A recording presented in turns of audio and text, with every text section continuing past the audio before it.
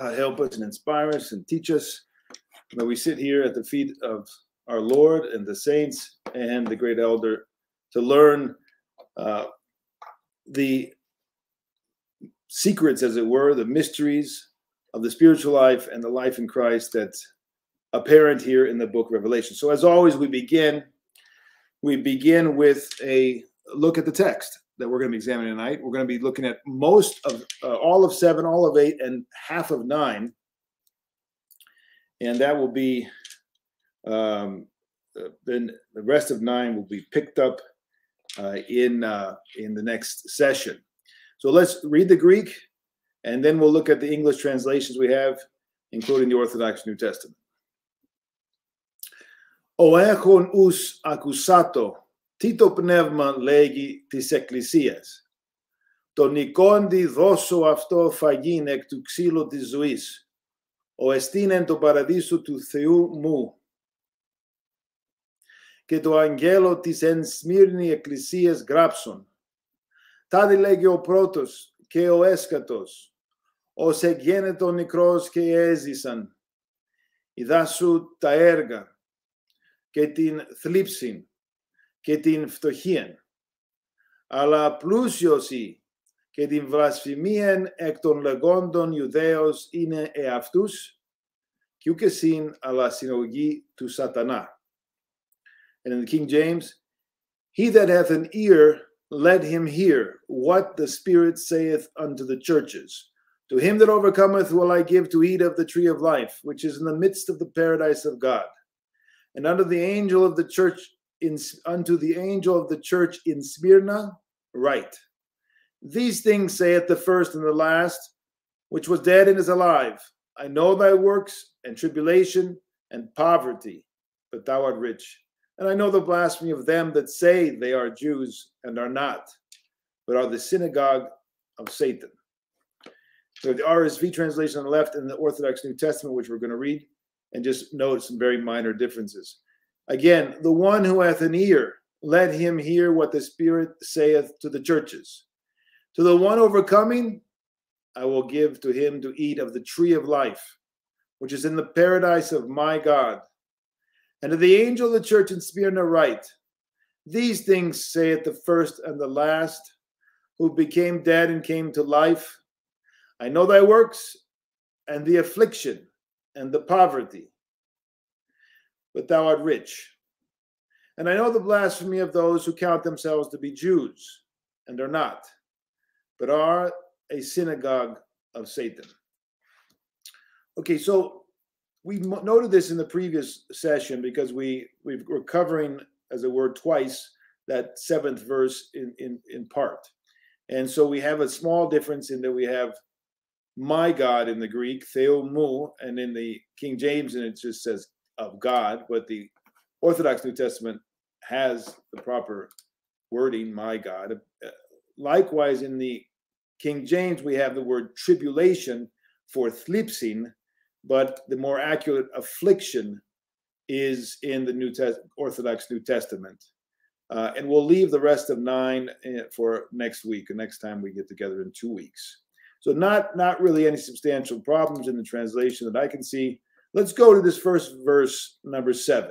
All right, this first verse talking about the one who overcomes, the one overcoming. And here I should note actually that this in the King James we have overcometh, and in the Orthodox New Testament we have overcoming. And here they're focusing or stressing the continuous present, the continuous process of the victory, of the overcoming, that it is not a one-time event that is in the past, but a continuous, ever increasing, we hope, status for all those who are in Christ and struggling for their salvation.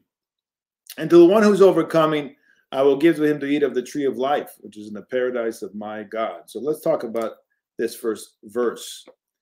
All right, so there is obviously a victory here for the faithful, the one who is overcoming, the one who has been victorious or is being victorious. This is a victory which is two-part. It's the victory of Christ but it's also our faith in him, our victory in him on our part. And that synergy is always present, and you have both and, as always, and the inseparable dogma and ethos, once again making itself very obvious here. So there's both his faithfulness, he is victorious, and he is always victorious. And this is the confusion from, unfortunately, in the West mostly. I mean, of course, there are Orthodox who fall into this same trap, but it really originates in the West among the Protestants. This idea that his salvation, that he worked in the midst of the earth, crucifixion, resurrection, and ascension, this whole economy of salvation, which of course he was victorious, of course he was faithful until the end, that this imparting of resurrection from the dead and a uniting of the body and soul eternally, that is the victory. That no longer is man rent asunder because of his walking out of paradise, or rather rejecting obedience in paradise, but now he's been restored in the new Adam, and that is eternal life. However, there is a resurrection unto life and a resurrection unto judgment. And so there requires on our part an embrace and assimilation, a synergy, a cooperation with Christ. And that's why it's both and. It's both his victory and our faithfulness in him. And that grace, that salvation and theosis by grace, that gift is assimilated and applied and lived on our part. This passage from Galatians 2:16, I think, shows this synergy, this double, two-sided of the same coin salvation that we have to understand properly. Otherwise, we might end up thinking that salvation is simply a magical event, so to speak. It's imparted to us. It's imputed to us, so to speak. We just kind of accept it. We accept it in mind. We make a declaration that we accept it, and that's it. But that's a very, very mistaken, even heretical idea. It's nowhere to be found in the Holy Fathers, and it doesn't make any sense in the whole scheme of the patristic reading of Scripture, as we see both in Galatians here in a minute and in Revelation and everywhere else, really. So we know from the Apostle Paul, who writes, knowing that a man is not justified by the works of the law, but by the faith of Jesus Christ. And by the way, here, this translation in King James is more faithful than many other translations in English. The faith of Jesus Christ. And that is exactly what it says in the Greek. It doesn't say faith in, it says faith of. That's a literal rendering of the Greek. By the faith of Jesus Christ, his faithfulness, his victory, right?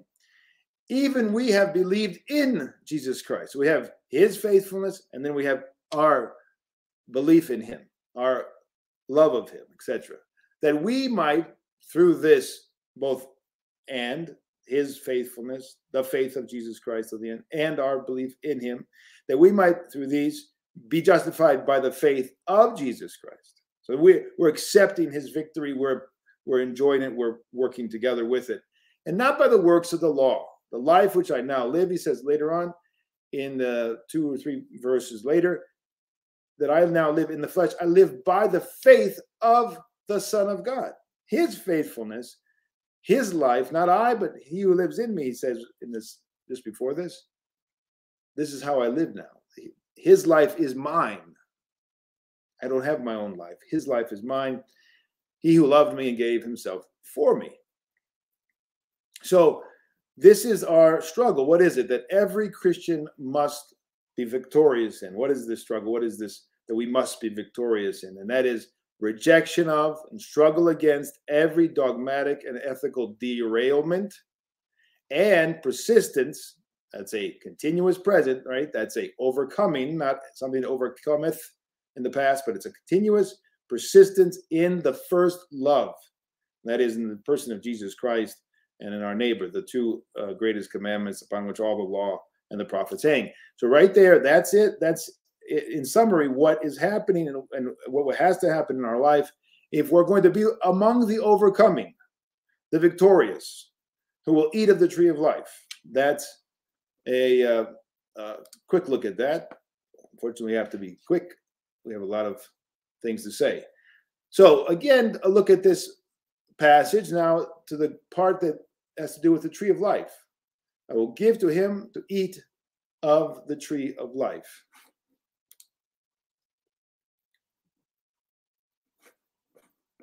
And we have the tree of life promised by the Lord is a reference to the tree that was forbidden to Adam and Eve before they were expelled from paradise. In fact, their expulsion was precisely for this purpose, to keep them from eating from the tree of life so that they would not become immortal in their sin, thus making evil immortal, as the church fathers interpret.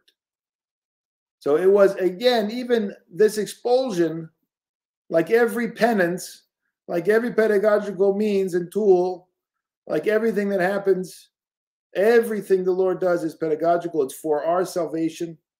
So even this expulsion had a salvific reason behind it. It was not just a punishment. And this, again, is not untrue, but it's only a part of the story when such things happen in scriptures and in church history in our lives, when we suffer from the fruits of our sin and our apostasy. Well, even the quote-unquote punishment is salvific, is meant to be pedagogical and to reverse things, to return us to our first love. And here, not only that, is it protecting us from the worst possible outcome, and that is that if we had remained in paradise in that condition, sin would have become immortal, right? We would live in that fallen, sinful state forever. So death comes as a benefit to man. It puts an end at some point to the fallen world, the fallenness. Now that happens in baptism. Now that happens in Christ, and he transformed that. When we died to the old man, we are born again in baptism and chrismation and communion. And so that's put to an end, but in Christ. And the resurrection, of course, which all mortals, all those who have the soul separated from the body, will be resurrected and returned. And so therefore, no longer is it a dead end. No longer is it the end of the story where there is essentially, or was before Christ, a quote-unquote permanent separation, right? There was no hope outside of the Messiah. The Messiah was prophesied before, basically written history, and from the beginning, from the fall itself, there was already a prophecy that there would become a Messiah and save mankind, and this is the salvation in Christ. So that had to happen, and this process had to happen, the separation of the body and the soul, precisely to save us from eating of the tree of life, and therefore sin becoming immortalized and we becoming immortally sinful. As we all know, the door of paradise remains sealed and shut. Speaking, death entered creation. This is what happened. And let's talk now about this paradise of my God in this same section. I will eat of the tree of life, which is in the midst of the paradise of my God. So the fruit of the tree of life is offered by Christ himself, who opened the door, opened the road leading to the paradise of God. This expression of my God reminds us of another time when he says the same to the myrrh-bearing women. I'm ascending to my Father and your Father, to my God and your God. Now, some might don't understand how the Lord, his nature, the theanthropic nature of the Lord. Someone doesn't understand how the fathers interpret things. They might be confused and say, but he's the Son of God, he's God. How does he say, my God, my Father? And this refers to the human nature of Christ, who opened the gates of paradise as God-man, as theanthropos, as God and man, right? So the reference here is to his human nature. The incarnate Son of God, in essence, we're referring to his human nature here, was the person who struggled, worked, and led mankind back to the kingdom of God. So the human element here, which is essential, there has to be a synergy. There has to be one who goes forward and unites heaven and earth, unites God and man, unites human nature and divine nature in his person. And that is what's referring to there, the my God. Some might be confused by that. So let's look at 2:8, verse 8 now. And to the angel of the church in Smyrna write, these things saith the first and the last, which was dead and is alive. But let's look at these things saith the first and the last, who became dead and came to life. First of all, we're talking about the church of Smyrna. Where is that? What is that? Let's recap real quick. Remind ourselves, maybe we're not so fluent in geography. This is Asia Minor. You see Patmos at the lower left, across from Asia Minor. Ephesus is up the coast a bit, and further up is Smyrna, and furthermore is Pergamon.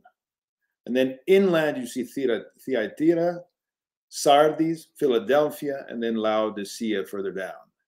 This should give you a sense of where these churches are, where Smyrna is. Now we started with Ephesus. He's done with that epistle. Now we're in the epistle for Smyrna. So this is 8 miles north of Ephesus. It's a Greek city, thoroughly ancient Greek city. South of Pergamos, as we said, a Jewish synagogue is in the center of this city, which is quite antagonistic and intolerant to the Christians. We'll talk about that next week when we look at that phrase, who count themselves to be Jews and are not, but are synagogue of Satan. The elder will examine that. And here's another map to give you a sense of the whole region. Of course, Africa below, Judea and the Middle East, Palestine on the right. And then that whole region there, Cappadocia, Cilicia, Galatia, Bithynia, Pontus. These are ancient Christian areas. I mean, the heart of the church in many ways was Asia Minor for the vast majority of church history. That's where, of course, the apostles thoroughly missionized, and we have great saints like the 3 hierarchs, and we have endless saints throughout the ages up until the 20th century, when, because of the sins of the world, the sins of the churches, they were entirely lost to Christians. Christians were expelled by the Turks in 1923. We're actually basically remembering this year the exchange of the population, 1922. And then you see the cities here on the map. You can see that they're fairly close to one another, as we saw.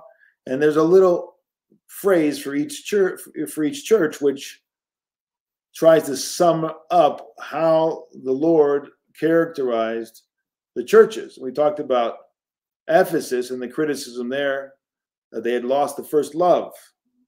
Now we're looking at Smyrna, and this is a persecuted church by the synagogue of Satan. And then we go to Pergamon, a compromising church. Thyatira, a corrupt church. Sardis, a dead church. These are a little bit too simplistic anyway. Philadelphia, a faithful church. And Laodicea, a lukewarm church. So the 2 churches that stand out as being more faithful, more true to Christ is Smyrna, which we're looking at now, and Philadelphia, of all the churches in the book of Revelation. All right, so hopefully that's helpful for all of us to orient ourselves. Now let's look at who is the recipient of this epistle. Well, of course, we have the father of all the saints of the day in the region, and that is the Apostle John up in the left-hand corner, who was writing these epistles. We have the first bishop of Smyrna, who is Saint Bucalaus, and kind of an unknown saint to most people, but is definitely an ancient saint, a well-recognized saint within the Synaxarion of the church, and I recommend you read about his life, his sufferings, and his confession of faith. And then Saint Polycarp. Everybody knows who Saint Polycarp is. He's even a favorite among the anti-patristic, non-patristic, innovative Westerners. Like the various Protestants seem to love him, but they don't really understand apparently how he is a disciple of the disciples, and he is a confessor of the faith, and he is, of course, a great saint of the church, and of the church, in the church, for the church. It's amazing to see the disconnect in contemporary Christian circles, Western Christian circles, about the saints of the early church. How they don't connect them to the whole context and the history of the church and the continuity of the church. It's rather mind-boggling. So that is Saint Polycarp, and of course a great apostolic father and a higher martyr. And highly recommend you read his life. And so this epistle is going to him. And we have a very, very basic and important teaching, very relevant to our days, as the gospel always is. The gospel, the scriptures, the New Testament is always relevant, always applicable to societies, but to individuals, and the book of Revelation is no different. So let's read what the elder has to say, and then we'll comment on it. The epistle of our Lord to the Bishop of Smyrna serves as a classic example for the heroes of the faith. These things saith the first and the last, who became dead and came to life. This introductory phrase of Christ, who's the sender of the epistle, is taken from the initial vision, which was already analyzed several weeks ago. It is relevant to the entire theme of the epistle: persecution, martyrdom, and death. That's the theme of the entire epistle: persecution, martyrdom, and death. It advises those who will be subjected to this persecution, martyrdom, or death not to be afraid. Fear not. Let no one fear death. Let no one fear death. Because the one who sends them this epistle, and for whose sake they are suffering martyrdom and death, is the one who became dead and lived again. In other words, what can they fear? Death? There's nothing harmful about death. Let me repeat that. There's nothing harmful about death.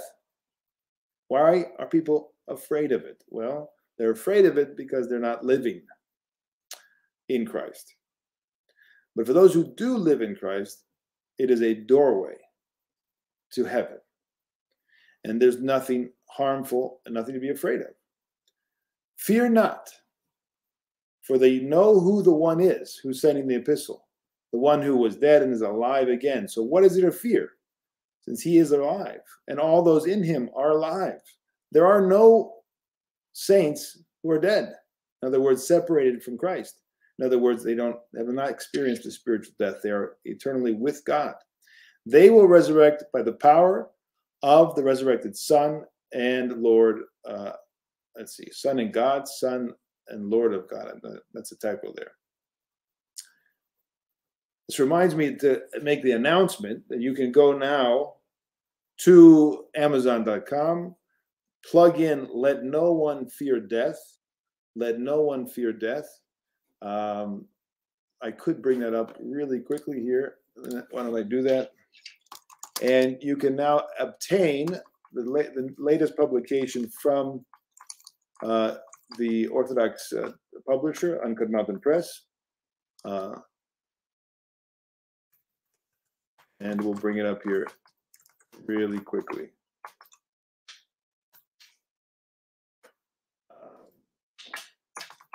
This is a collection of, I cannot print here. A collection of essays we'll share with you right now. Just a second.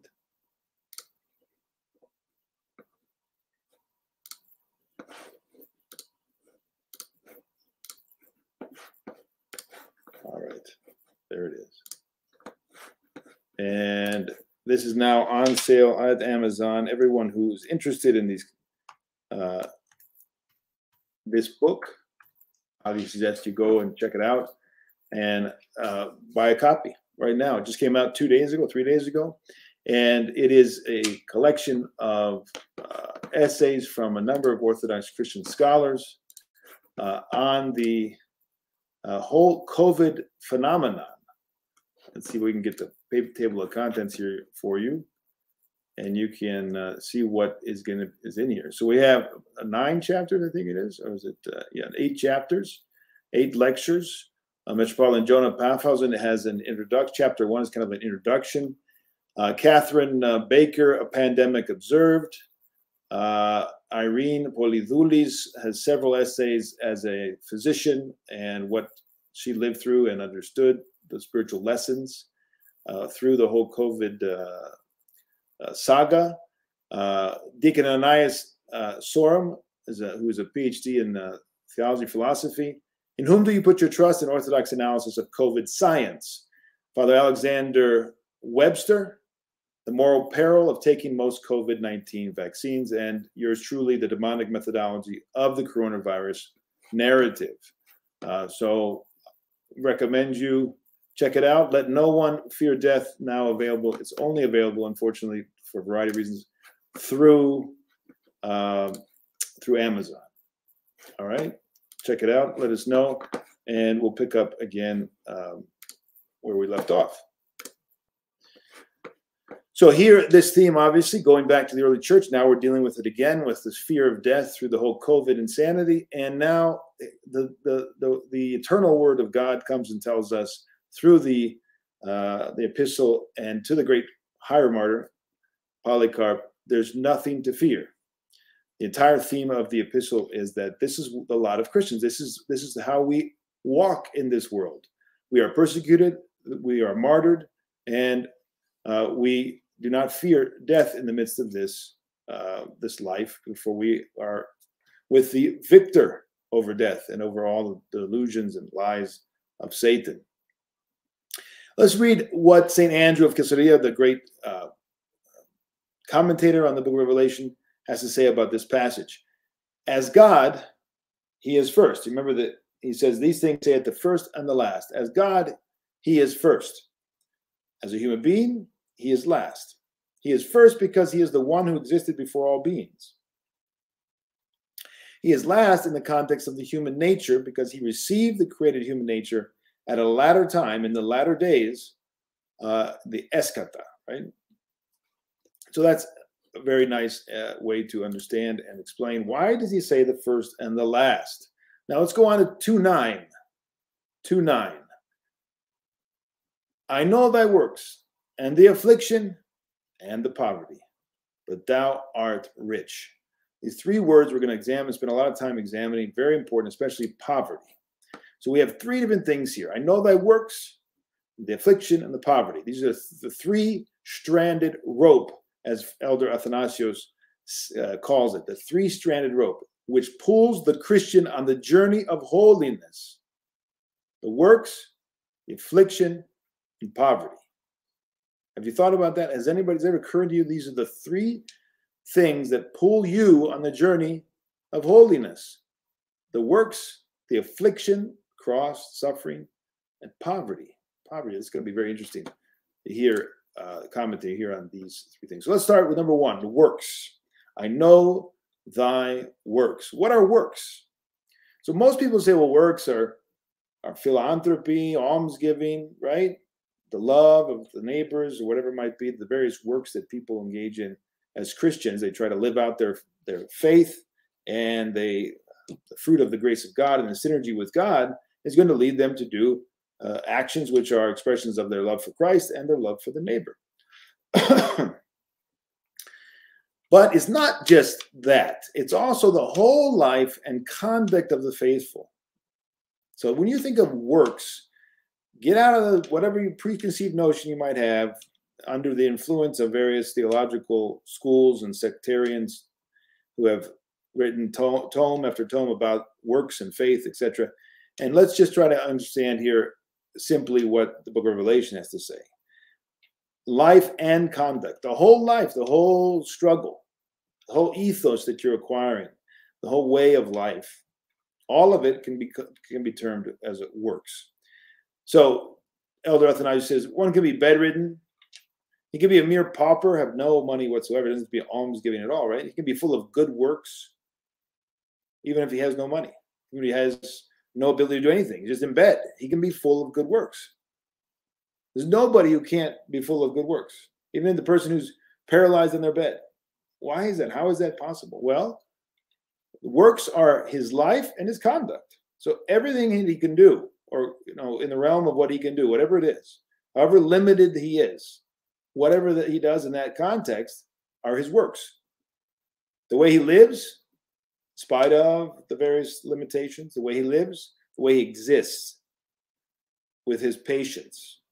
So his patience in suffering is his works, his offering to Christ, right? His endurance, his faith, his love, lack of grumbling in the midst of temptations, not being a complainer, not being somebody who's constantly negative, grinding.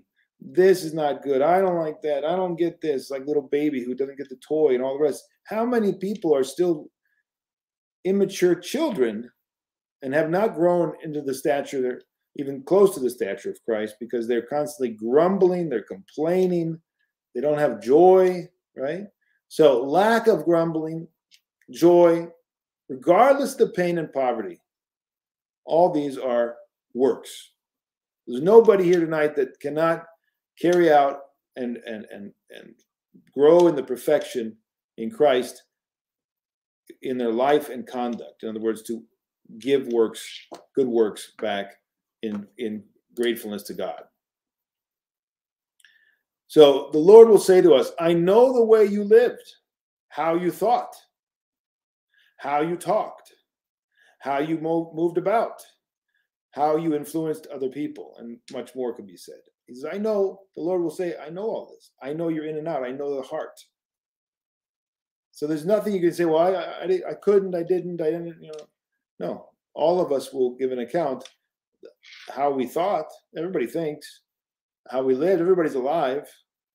How we talked. Everybody mostly can talk, or at least they can, to some degree, communicate, usually.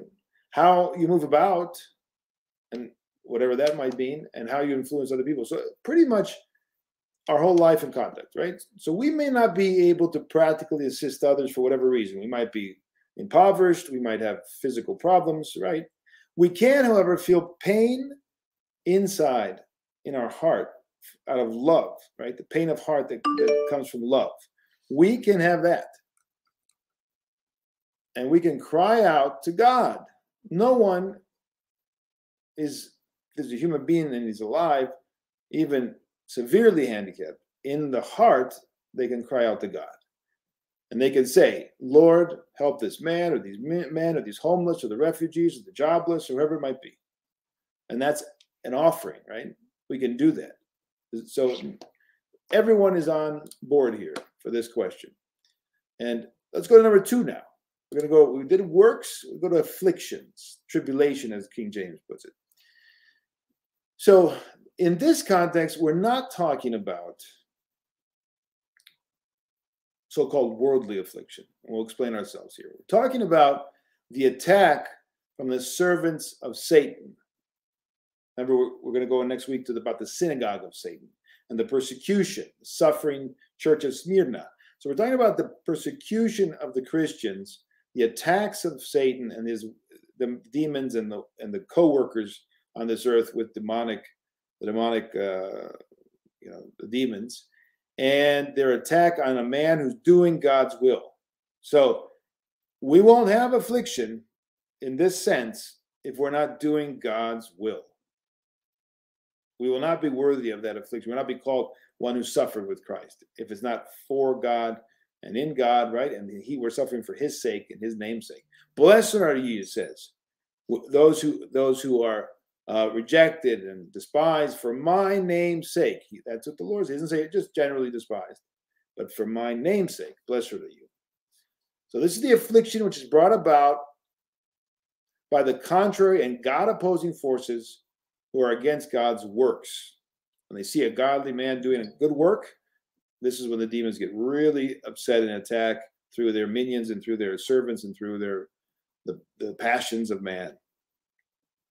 So it is impossible to be a true Christian and to be without affliction.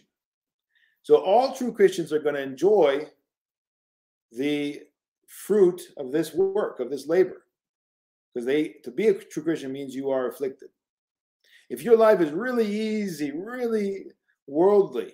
You know, getting all the pleasure that you need and want. You're not suffering. You're not, pain of heart for the world and all the rest, but you're just kind of cruising along and doing your thing. You don't have to, not getting out of your house and not getting out of your world to suffer or care about other people around you and all the rest. You're not suffering for the sake of your neighbor. It's not a good sign. We got to wonder, are we true Christians? He goes on, the Lord never gave us the assurance of salvation before our death. Let me repeat that. The Lord never gave us assurance of salvation before our death, like some sort of salvation certificate issued by some Protestant sectarians. I'm quoting Elder Athanasius here. This is a heresy. This idea, you get your certificate, the Lord gives it to us, and that's it. We're saved. There's no such thing. It's delusional. The Lord's assurance is, in this world, you affliction. That's the assurance, not the other kind of assurance. Now, what kind of affliction? It would not entail the affliction caused by our own sins. That would be worldly affliction. Okay, we sin and then we have affliction because of that. We're suffering because of our stupidity or our arrogance, or we blew all the money on gambling. You know, people suffer from all that. That's not the suffering we're talking about. That's not the affliction that is salvific. We'll talk about, well, what do you do with those cases? Like, what is there any way to redeem them? We'll talk about that in a second. But that's not what they're talking about here in this passage. So it would not mean to have affliction if, for example, my business failed, or to be afflicted by loss of money, or loss of a career, or because someone stole my car or my belongings, or because I suffered damage from an earthquake, or because a flood destroyed my farm, my cabin, and all the rest. All right?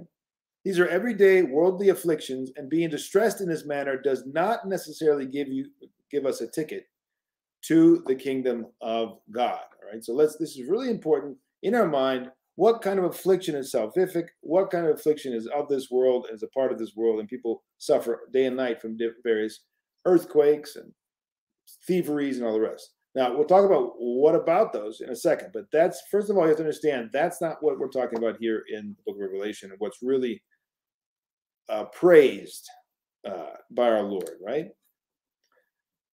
So what about these everyday worldly distress, this everyday worldly distress? What about it? Is it plays no role in our salvation? We can't do anything about that?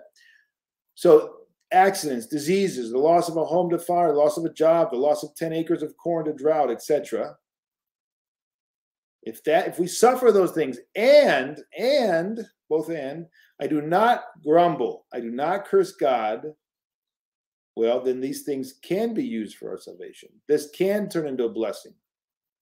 So those things can be blessings, can be helpful in our path to salvation, because essentially that's an exercise of trust and patience, right? And loving and not being distraught and anxious. But you got to not grumble.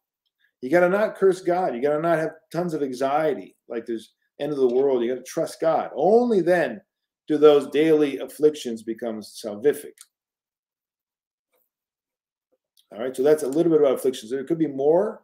I encourage all of you, if you have not, to acquire the book, the 5 volumes, at least the first volume, which we're going through, by Zoe Press. This is our let's see if we can get that. There we go. Right? If you don't have this, you should probably go out and get it. You can order it from Zoe Press.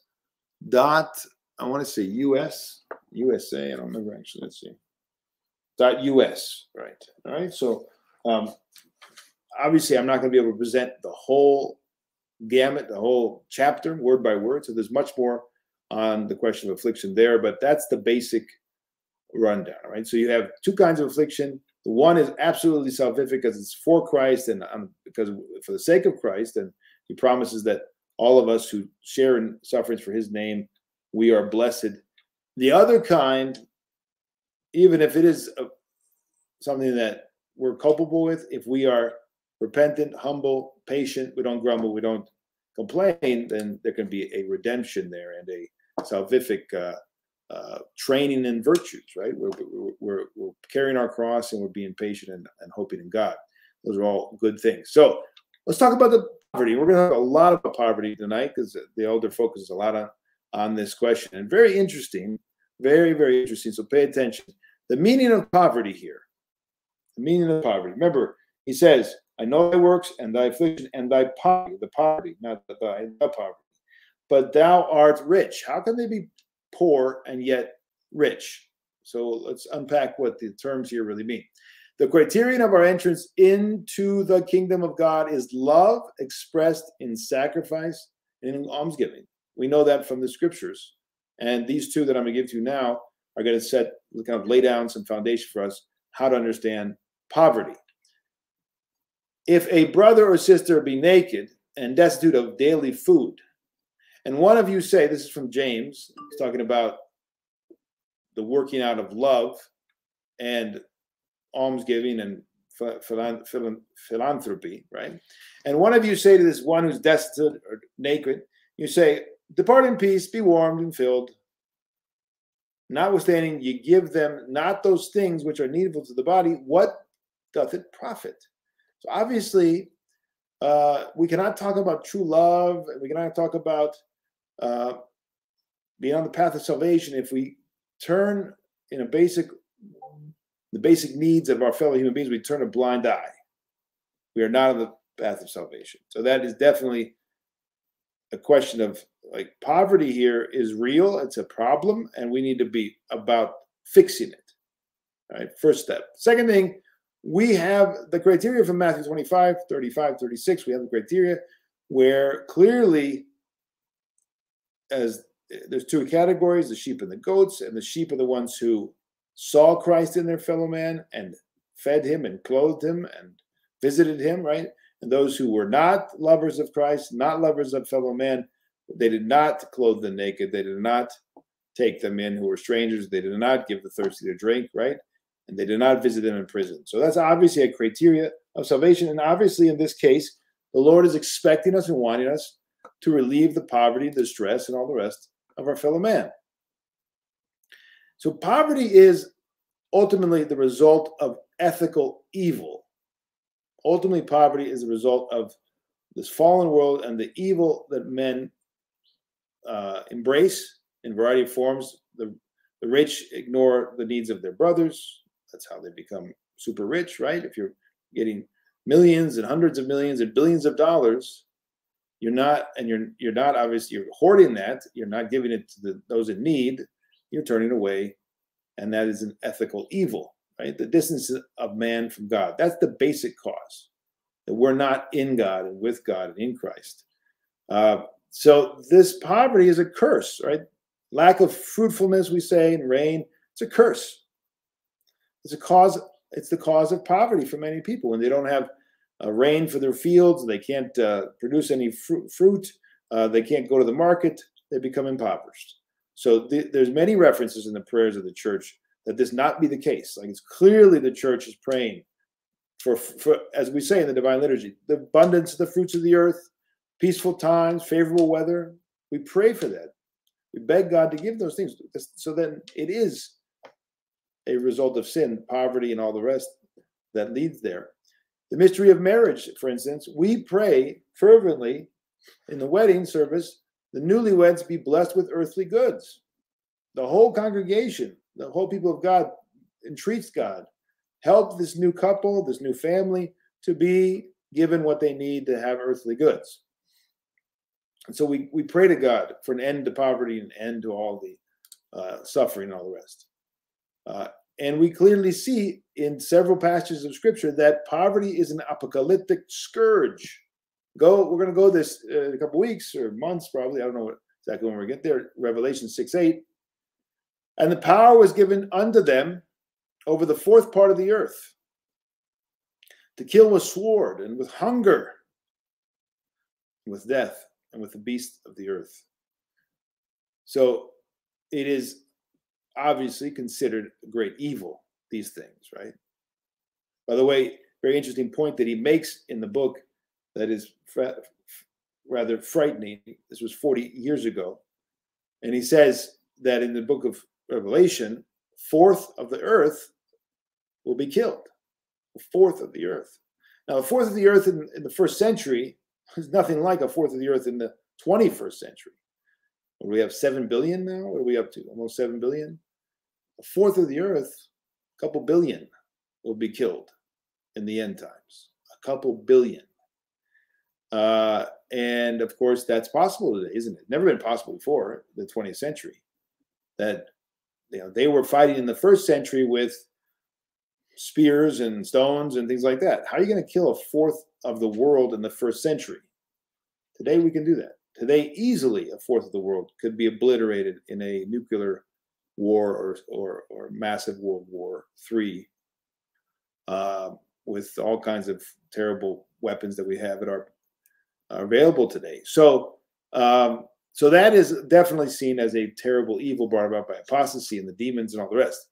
Also, it's clear that the Lord wants to eliminate this poverty. I know people say, well, the poor you will have always with you. That is both a prophecy and just a simple statement of fact by our Lord. Nonetheless, he would like to see it eliminated, even though he knows it will not be.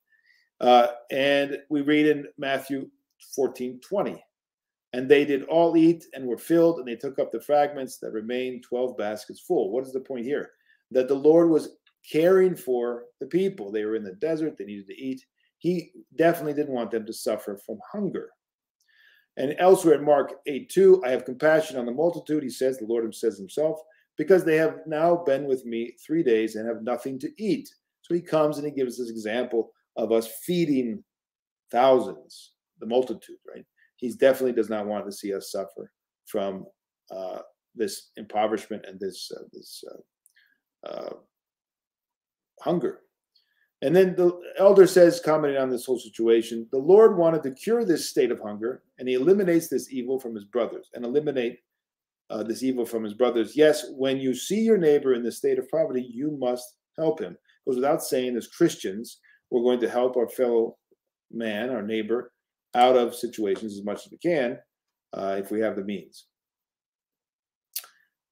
Now, we talked about poverty, a curse. Now we're going to go to poverty, a blessing. Not just a curse, there's a blessing. In fact, there's a great blessing from poverty. When it's voluntarily chosen, it's a great blessing. It's to be sought after. We read in Matthew 5:3, blessed are the poor in spirit by their own will.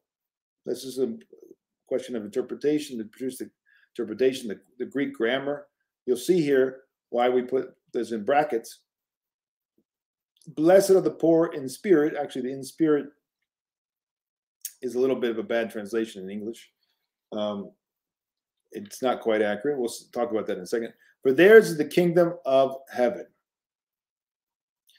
So some church fathers say this is about humility. Some say it's about humility and poverty. And I think that's the most accurate, is that it's both. So let's examine a little bit with the elder here what is going on with these phrases in Greek. We'll look at the Greek a bit. Makari is the blessed, plural, those who are blessed. Blessed, makari, blessed are the poor. Topnevmati, right? In spirit, we translate it. The Greek term is en topnevmati, right? But it's not in spirit as much as it is the poor by their own spirit, meaning blessed are the poor by their own free will. In other words, voluntary poverty. Blessed are those who are voluntarily poor. They choose poverty. Blessed are those who choose poverty. For theirs is the kingdom of heaven. So this topnevmati, it's the Greek there that we're translating as in spirit, but it's not so accurate. In the Greek grammar is the third declension of a noun. And it's pointing to method. In other words, how one is poor. We have the first declension, topnevma. The second declension, tupnevmatos.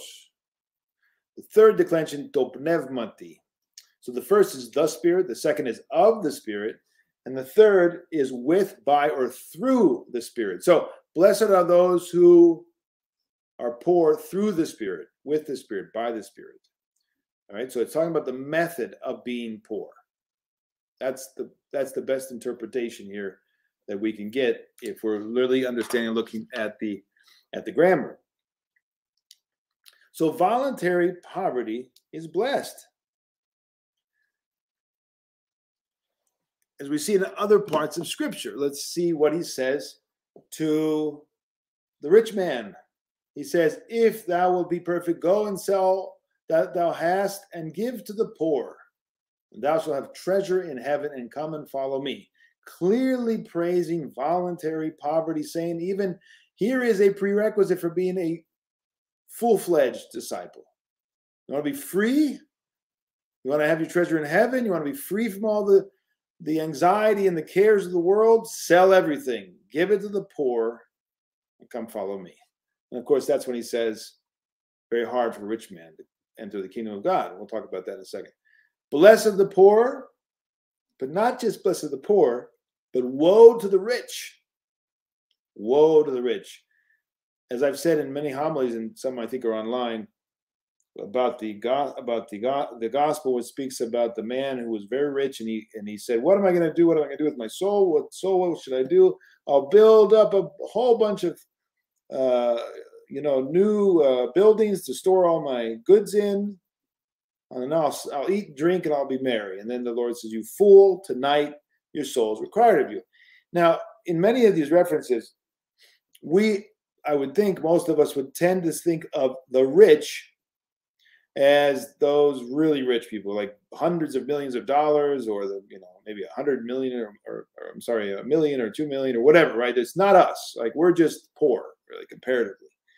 But if we understand it, richness and poverty, not just with a dollar amount after the name, but how we live today, with what ease and comfort we live today, and then we compare ourselves to almost the whole of human history before all of this technology was developed. We, even us poor today, we live like kings. Because of technology, we live like kings. Unbelievable things that they couldn't even imagine. The ease by which we live today, they can't even imagine. The travel, the food that's at our disposal, and on and on and on and on. These things make us like kings of old. Kings couldn't do half the stuff that we do today. So do not put yourself outside of the category of the rich. That would be a fatal mistake. You would not be applying the gospel and the words of the Lord to yourself. And then it would be a waste, a grave waste of the wisdom and the teaching of the fathers and all the rest, is to help us on the path of salvation. So blessed are the poor, but woe to the rich. Why? Why is the one blessed and the other not blessed? Okay. The Lord says, and he lifted up his eyes on his disciples and said, now in Luke, it's very clear, whereas in was it Matthew, it wasn't so clear. And that is, blessed be ye poor. All right. So he's talking to the poor, and he makes an unequivocal, very obvious statement, can't be misinterpreted. He's saying right out the bat, you are poor, you're blessed, for yours is the kingdom of God. So he's clearly talking about poverty of the common kind, not just humble-mindedness, but poverty. The people who are poor are blessed. But woe unto you that are rich, he says in 6:24, a little bit later. So in Luke, it's not just blessed are the poor, but woe unto the rich. For ye have received your consolation. Right? We also remember, immediately we should remember the rich man and Lazarus. What does it say there? Remember that thou in thy lifetime, rich man, receivest thy goods. Right? Same phrase there almost. Received your consolation, received your goods, right? You're consoled. Everybody wants to be consoled today. Everybody feels like they're suffering today. I mean, many people. We all looking for consolation. That's why the devil leads us so easily into sin. Oh, I want to be consoled. Well, I get that drug really consoles me for about an hour, and then I'm, or the sexual relations, the fornication, the adultery, pornography, all these things which are essentially like drugs that console us for a short time, but then throw us even further down into despair if we're actually interested in the salvation of our soul. So everybody's looking for consolation. He says, you rich, you have your consolation. And what does that mean? You won't have the other consolation because you're not sharing, you're not loving, you're not sacrificing with those around you. Somebody say, well, I'm not a socialist, I'm not a communist, we're capitalists here. Well, the two extremes, neither of them should be our path. Capitalism, communism, the various extremes, they all belong to the devil. The royal path is the third way that's very rare, but it is the way of the Orthodox. It's not going to go to the two extremes. We're not going to take people's things away from them, like communism, right? Come and say, without you wanting it, we're going to take it away, because there's no virtue in that. There's only vice in that, and there's no virtue for the person. He's not going to get any closer to Christ because you just stole all of his hard-earned, or earned money, or even if it's not hard-earned.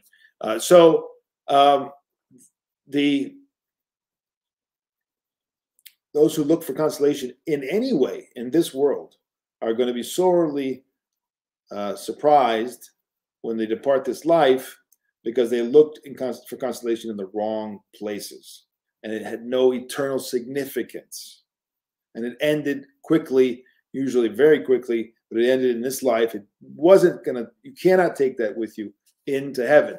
There's only one way and one place for true consolation, and of course that's in Christ and for Christ and in his body, the church. So you have your consolation, you receive your good things, likewise Lazarus evil things. But now he is comforted, and thou art tormented. Of course, his conscience, not just his company with the demons, of which he became like them, and he dwelled with them here, because when you follow after your passions, you become a follower after the demons and not an imitator of Christ. So what do we want?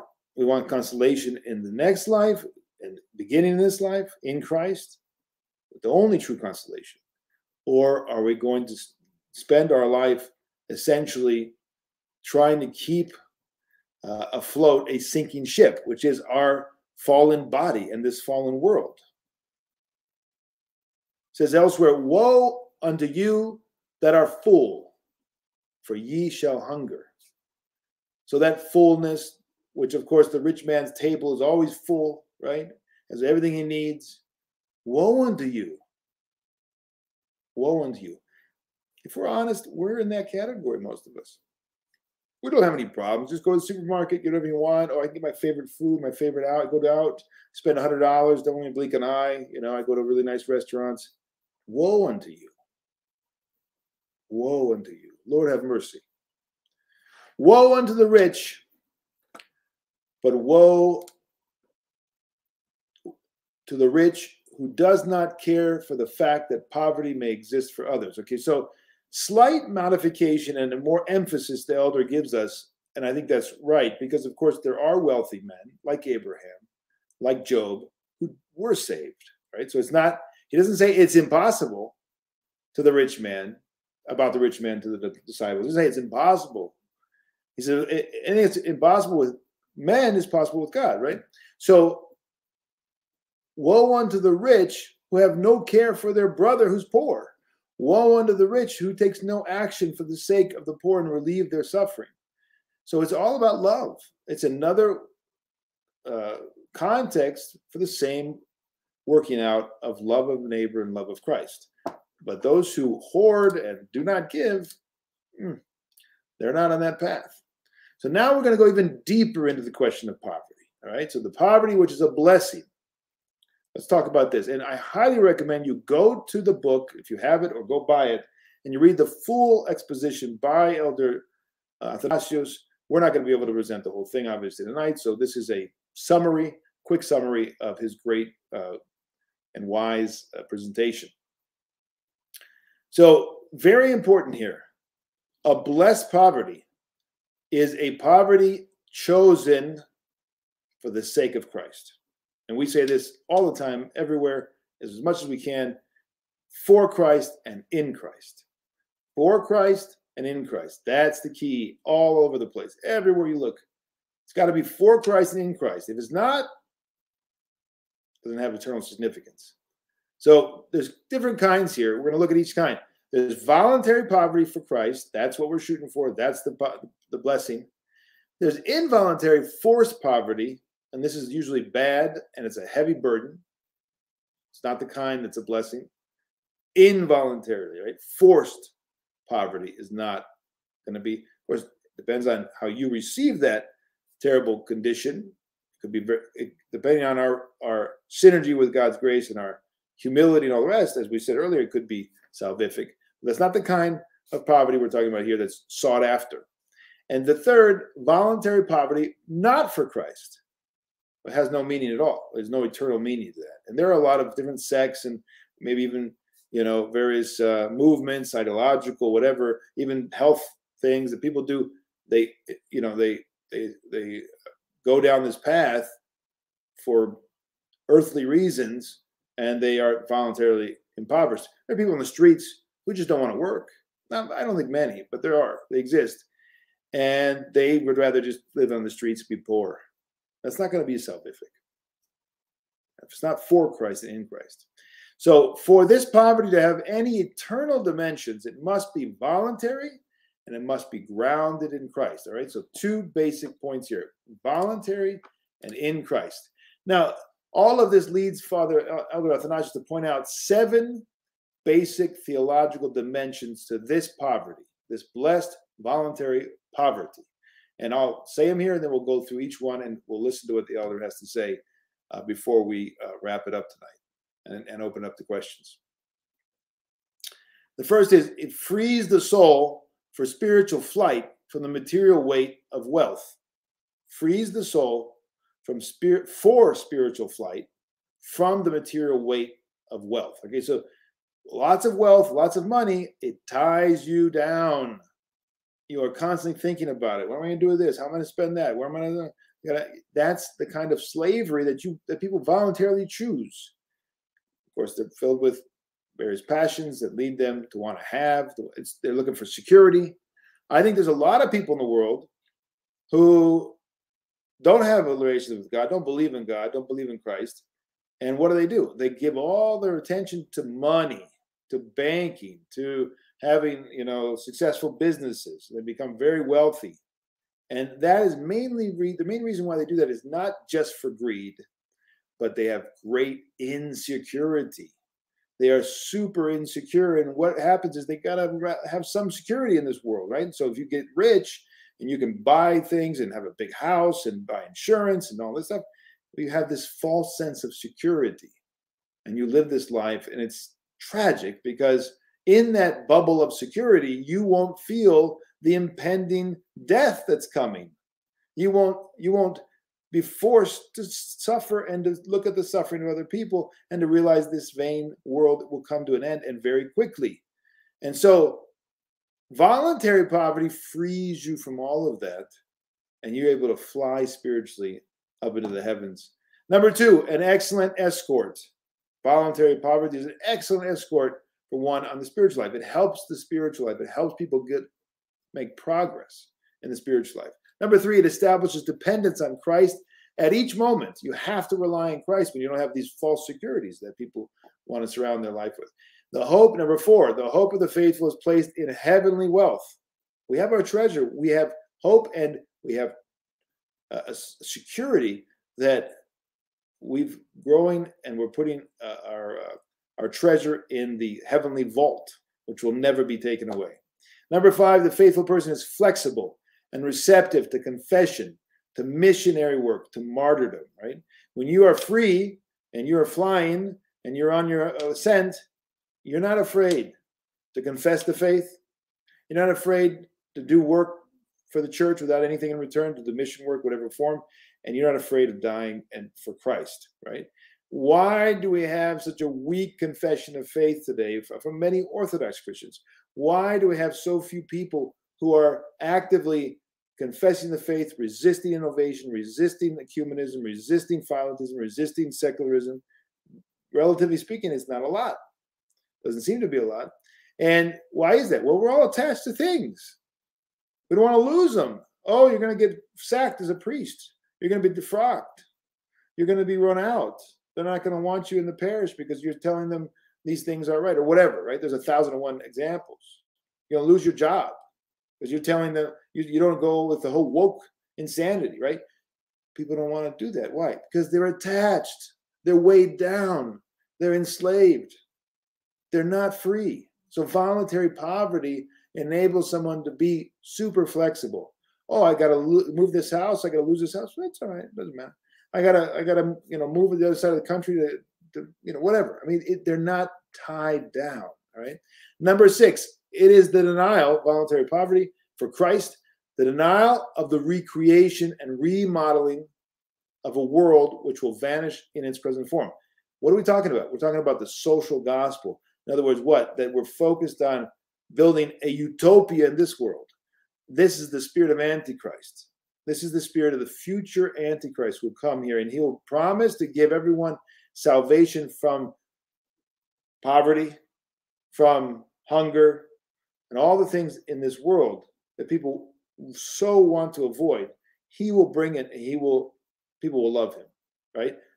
The path that prepares the way for Antichrist is this love of civilization being built on this earth as if we're going to live here for eternity. Giving ourselves over for programs and agendas, and so much of the world expends their energy on these vain pursuits. And the most absurd examples, of course, are the Great Reset folks, the Build Back Better insanity. Oh yes, of course we're going to build the utopia on the earth. So much of it, transhumanism, all of this is this right here. So if you are voluntarily poor, you turn away from these things, you're free from them. Not only will you be able to, you'll be able to spot them because you'll have the discernment, right? You'll have the freedom and mindfulness, and God will illumine you as one who's not attached, but you'll be able to avoid it. You'll be able to resist it. You won't go along with it. And you won't fall into the delusion of the utopias. Number 7, it makes the faithful similar to the one who became poor voluntarily, our Lord. All right, now let's look at each one separately and listen to what the elder has to say. And then I think we're almost finished for the night. Number 1, the church fathers often repeated and accentuated that the inflow of blood or materials, right? In other words, not just literally blood, but the inflow of the materials of this world goes along with the outflow of the Spirit of God. This should be capitalized. In other words, these are inversely proportional sums. Inversely proportional. One goes up, the other one's down. That's how it works, right? You can't have both. The more money you try to make, the less spirituality you will keep. The more money you try to make, the richer you want to be, the less likely, the less spiritual life, Spirit of God you will have. It's a rule. You might say, well, almost impossible, right? There are exceptions. They are extremely detached, and yet they are essentially economy, right? They're managers of God's wealth, and that's a rare thing. People consider everything they have to be theirs. None of it's theirs. It's all going to be left here. You might have worked for it, and you might have earned it. You might have gotten it through some kind of scheme. I don't know how you got it, but it's not yours. You are a steward of it, right? People who work for it to get it and to keep it, that's what he's talking about here. Spiritual life, it's incompatible with such a stance in this world. It shows one who's not free, who's not giving himself over and trusting Christ implicitly. What did the Lord say? The Son of Man has no resting place. There's nowhere to lay his head. The example of our Lord was that he was not attached to anything in this world, obviously. So, according to the word of the Lord, wealth and spirituality are not compatible. The rich man and the spiritual man are so incompatible that the Lord's words astonished the disciples when he stated, "It is easier for a camel to go through the eye of a needle than for a rich man to enter into the kingdom of God." And remember, we're all rich today. We're all rich. Of course, we're not as rich as others. There's a hierarchy, a spectrum, right? But comparatively, the thousands of years of humanity, technology has made us as if we're kings, right? So just remember that. In ancient Greek, camel just so you understand the meaning of this passage, camel was also the name for the thick ropes they used to tie ships on the dock. All right, so basically the same impossibility is whether you actually think it's a camel, the animal, or a camel meaning the ropes, which is more plausible. It's still impossible, right? Camel to go through the eye of the needle. The camel is like this thick rope, and the eye of the needle is this. It's not going to happen. So he's saying it's basically without God, it's impossible. He says what is impossible, however, with men is possible with God. Some rich will enter the kingdom of God, like Abraham, but they are few, very few, very few. And one of the reasons why the end of the world will be so few people being saved is because we will all be, as we already are in many places, not everywhere in the world, but first world, etc., we're super rich. It's very hard to be saved when you're super rich. The odds are dangerously low, and only the person understands his realities of the gospel. Only the person who understands the realities of the gospel will be saved, even though he may be wealthy. In other words, very few will be saved who are wealthy. Only those who really understand the gospel and live it and are attached from the things that they are, let's say, stewards over. So that's not too many. We shouldn't say, "Oh, that's me. I'm one of those." I don't think you should assume that at all. Many of us don't see ourselves, right? We see what we want to see. We create an idol of ourselves, right? We say, "Oh, I'm not like that other rich guy. I give 10% to my church." Okay, but you got millions. So what are you going to do with that million? What's it for? Well, I'm going to have my children. I'm going to give my children, have them all taken care of. So then they're going to be rich and lazy, and they're not going to have the virtues because you're going to pass on what exactly to them? What is it that you're going to pass on to them? Give them an example of a Christ-like person who gave away, supported the gospel, supported the building of the church, supported the salvation of souls. That's the best inheritance you can give to your children. God takes care of them. He took care of you. He'll take care of them. You don't need to save up, invest, make more money. That resembles somebody who doesn't have trust in God and does not understand the vanity of this world and is not living for the eternal life. Number 2, spiritual voluntary poverty is an excellent and irreplaceable guide or escort for one in the spiritual life. St. Paul provides us with a wonderful picture of this with what he says in Philippians. He was in jail when he wrote this. He was in Rome and he could not work to earn a living. He worked with his hands as a tent maker. So the Philippians sent him some money. What more appropriate thing for the children to send to their suffering father? Money, right? And he writes them and he says what? I have learned in whatsoever state I am, poor, rich, in prison, outside, whatever, therewith to be content. He's free. He is a free man. Nothing bothers him externally, only to be with God. If he's with God, then he's free.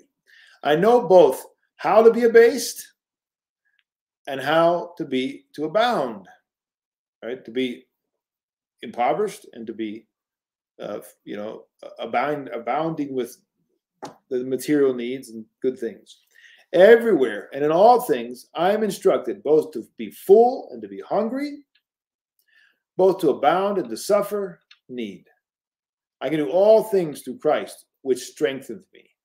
Notwithstanding, you have done well, that you did communicate with my affliction. In other words, you were a co-worker and a co-sufferer, right, with me.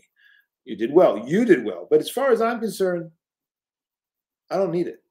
It doesn't matter to me. I don't have need of it. So, as the elder says here, when I have plenty of food, I do not eat like a glutton. When I am hungry, I have learned not to blaspheme God. I mean, this is the stance of one who is not attached. He's free. I have everything I need and I abound, the apostle says in 4:18. And the elder says very beautifully, I mean, I wish you could hear it actually being said, Holy St. Paul, you're in jail for 3 years. What do you have? What do you have? How can you say that? I have everything I need and I am bound. And you're in prison, and you're basically, in prison in those days. They didn't feed you necessarily very well. They didn't take care of you. It wasn't like some modern state, right? So what do you have? He says, I have everything and I am bound. St. Paul is not lying. He does, because he has God. He has Christ within him. Do you see how a person can discipline himself, how he can be conditioned? In other words, he can be freed from the things of this world and voluntarily be impoverished in a good way, right? That's a blessing. Third theological dimension. The third reason for the theological dimension, to one practicing voluntary poverty for Christ is that he establishes dependence on Christ at each moment.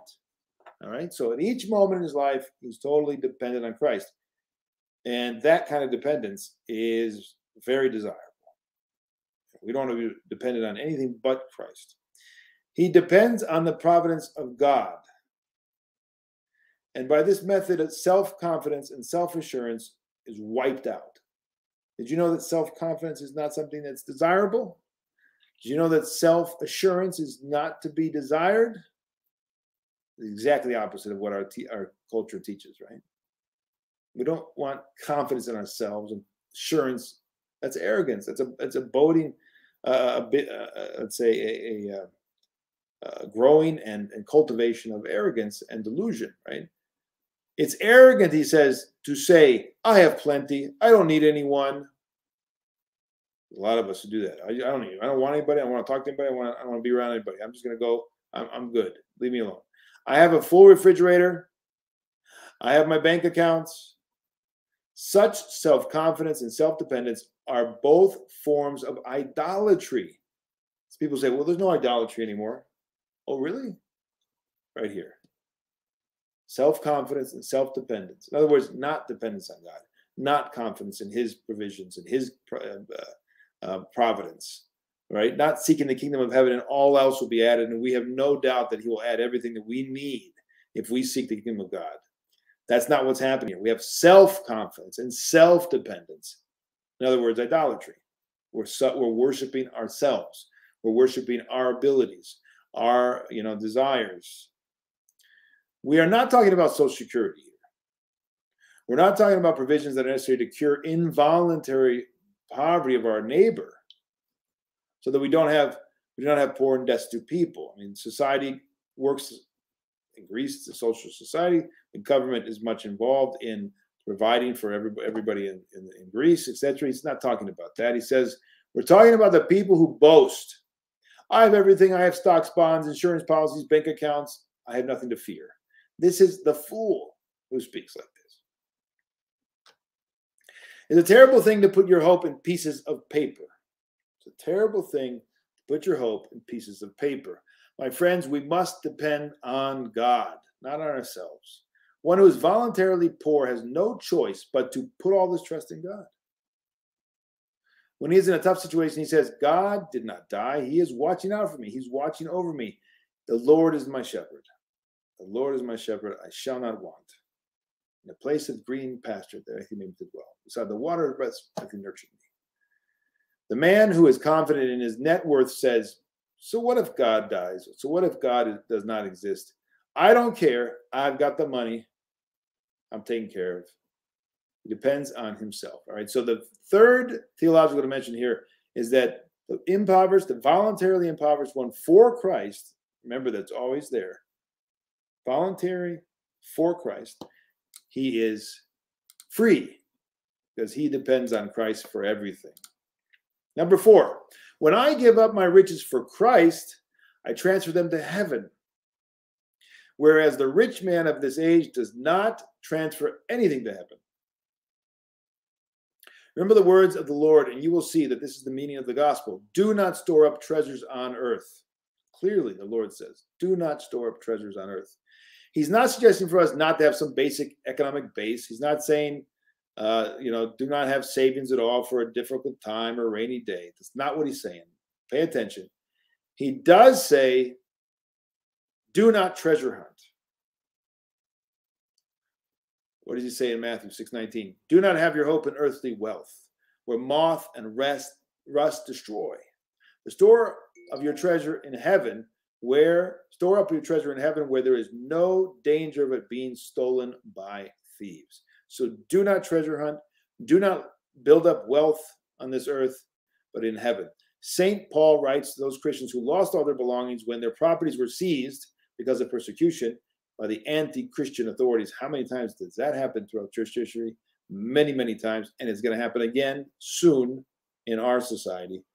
It's a matter of time and not if, it's when. And he says to them, as he will say to us, and said to the Russian new martyrs and the Bulgarians and the Romanians and the Serbians who suffered under communism, he says to all of us, for ye took joyfully the spoiling of your goods. You rejoiced that they came and stole and persecuted you. What is this? Where do we get this joy from? They're joyful when their belongings are confiscated and stolen? Yes, absolutely. Why? As he says further on, knowing in yourselves that you have in heaven a better and an enduring substance. In other words, in heaven you have your treasure. In heaven you have your reward. In heaven you have your security. And because you know that and you live that, you rejoiced when you were made worthy to suffer and be persecuted and lose your worldly belongings, because you knew you had spiritual treasures that were being built up through this persecution, through this suffering. Number 5, the one who burns with faith for Christ does not think about the financial statements. We all get financial statements, don't we? This month you had this much. He sacrifices everything in a heartbeat. Take it, whatever you need. That's the one who has burning faith for Christ. There is a measure stick. You're wondering, where am I? How am I doing spiritually? Am I doing well? There's your measuring stick. You ready to sacrifice everything in a heartbeat? You're doing really well. Can you give it up? Can you spend the money and give money away to whoever needs it? Is that like not even a second thought? You're doing well. You're free. If you are really hesitant, you don't want to give, you're stingy, you're as we say in Greek, chigunides, you better do some doubling down on the selfishness and the greed. You got to go back to the drawing room and say, wait a minute here, I got to change my way. I got to kill that worm that's in me that's afraid to give. We all have to a certain degree today because we're all rich, right? Comparatively. So we see that the person who can give it in a heartbeat, he's the free one. Do you know how difficult this could be for someone who needs a large income, who has amassed great wealth? It's very hard for a rich man to enter the kingdom of God. How can he suddenly confess Christ? Oh, if I confess Christ, then I'm going to lose this, I'm going to lose that. I'm not going to be liked. We see this every day as Christians, but we stay silent, more silent than the fish, Elder Athanasius, because we do not want to create waves. Unfortunately, this is the secularized church. This is the church that's outside the temple, that's going to be trampled down by the Gentiles. The ones who do not want to lose this world's treasures, reputation for the sake of Christ, right? They're not going to have the immediate or the eternal benefit of being a Christian. We do not want to have any negative repercussions in our personal interest, meaning our income-producing abilities must continue at all costs. Nevertheless, when you have nothing to lose, you have nothing to fear. You can easily undergo martyrdom. Let's look at that for a second, and let's think about the last 2.5 years. When you have nothing to lose, you have nothing to fear. Therefore, if you have a lot of fear, you must have a lot of things to lose. Now, you might say, well, I'm not rich. There's other things to lose that are like treasures of this world, right? So we got to double down and get some self-knowledge really quick, because we will not be martyrs when they call us to the confessional, to confess the faith, if we are attached and we're fearful. The fearful are in the list in the book of Revelation who will go into the lake of fire. The fearful are among the wicked. that go into hell because of that fear, because it means they are attached. They're attached to this world. They're not free, right? You will truly be as free as a bird if you have nothing to lose, and you fear nothing, and you're ready to go to the martyrdom, right? You will have a tremendous flexibility when you choose not to have possessions. You're going to be free to follow Christ and confess him. Number 6, two-part here, two slides on this one. Voluntary poverty for Christ is the denial of the recreation and remodeling of the very old world. In other words, it's voluntary, as we said earlier, voluntary poverty for Christ kills the social gospel, utopia, antichrist, quote-unquote, church. That's how it's fought. That's how it's eradicated, when everybody is giving up for the sake of the kingdom. Then the false social gospel, basically taking the church down to the social level, no longer being about the eschaton, about the spiritual life, that is overcome when the Christians are voluntarily impoverished from the things of this world. None of it will be left when we enter the new world of the kingdom of God. Nothing at all. Everything we're amassing, all of our houses, our cars, right? Offices, our farm, our boats, nothing, absolutely nothing will be in the new world, the new heaven and earth. Look what the apostle says. 1 Corinthians 7:29 and 31. This I say, brethren, the time is short. It remaineth that both they that have wives be as though they had none, and they that weep as though they wept not, and they that rejoice as though they rejoiced not, and they that buy as though they possessed not, and they that use this world as not abusing it, for the fashion of this world passeth away. All right, what is it? What does the elder have to say about this passage? Very interesting. We can use the things of the world. We can use them, cars, whatever. But let's be careful. Let's not get attached to and be glued to these things. We will simply use them because the form of this world is passing away. So why should we go out and work, build, buy, build, invest? Why? Why are we doing that? First, death is just around the corner. Death is just around the corner. People who remember death, they don't have a lot of interest or time to work and build and buy and invest. They're cognizant of the vanity of it all. First, death is just around the corner. Even in the absence of death, however, one must wonder, what am I striving for? What is this all about? What am I going to gain? I will gain nothing more than an old world, a world on its last legs, a world that will burn up. At the end, it's all going to burn up. The elder on Athos said to me, it's all garbage. Money's just garbage. It's going to be burned up. It's going to burn up at the end of the day. Okay, if you use it wisely, be a steward of it, but don't think much more. It's going to burn up. This world will be replaced by a new world with a new form and a new dimension. This world will be the kingdom of God. This new world, the new heaven and earth, will be the kingdom of God. Every old thing will be renewed. Everything as we know it. That's why the man chooses voluntary poverty. The man who chooses voluntary poverty is exceedingly theological. He's exceedingly wise in God. He considers all these things, and he is free. Number 7, voluntary poverty makes the faithful similar to the one who became poor voluntarily. And who became poor voluntarily? For our sake. Kenosis, emptying, self-emptying of himself. Who is that? Christ. So voluntary poverty makes you like Christ.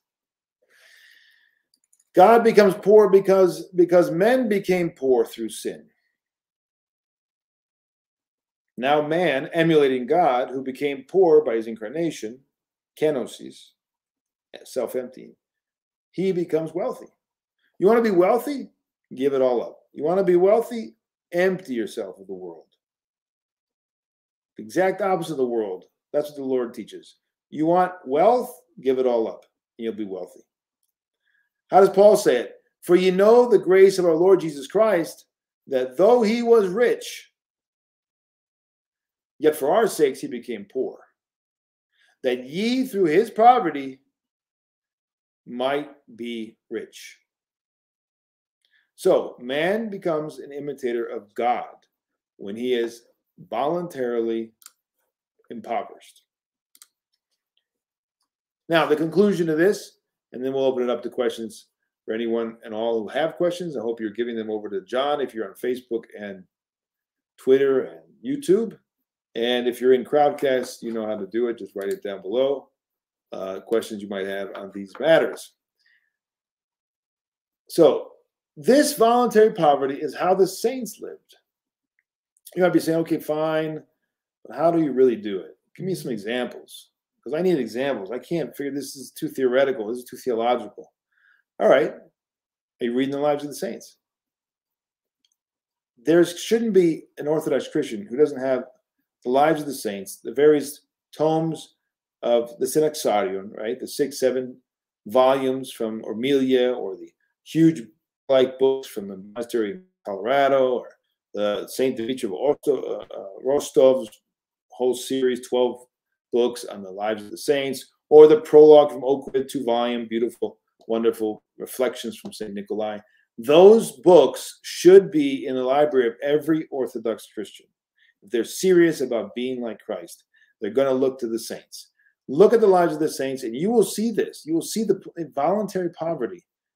That's what you will see. What are saints, if not the iconography of the gospel, or if you will, the gospel in moving pictures, the gospel in action? I love that. I love that. I love that. Thank you, Elder Athanasios. You can't understand the gospel without seeing it in action, right? In depth. So many people who call themselves Christians are intellectually Christians, are rationalists, academics, Christians, right? They think about Christ. They think about the spiritual life. They don't have communion and imitation and participation in Christ and in the spiritual life and in the gospel and in the saints. So we've got to see it incarnate. It's a continuation of the incarnation, the lives of the saints. He never left us. How did he stay with us? Well, directly in the grace of God and the mysteries, but also in the saints. He lives and breathes and talks and walks in this world, in the lives, and in the persons of the saints. And yet we ignore their examples. We don't read their lives. We don't follow their examples. Not wise. Not wise. So what's the work of the saints? It's the following. You will see the gospel in action, he says.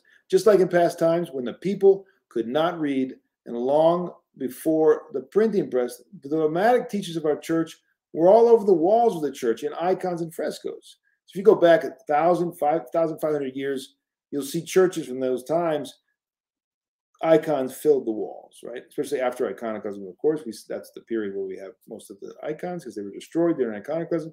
You see they're filling up. And that's always been understood in Orthodoxy, that this is the gospel for the illiterate, right? So that has been from the beginning a part of the Orthodox catechism. Saints everywhere. And the events of the gospel everywhere in icons. Same thing with the saints, right? One can find the entire service of salutations on the walls of the church, for example. And through this, the people were able to understand Orthodox dogma. Similarly, just as icons have been used to teach the gospel, the Orthodox gospel in application is the lives of the saints. So that ends it. That ends our little presentation tonight on this 3 verses, not even 3.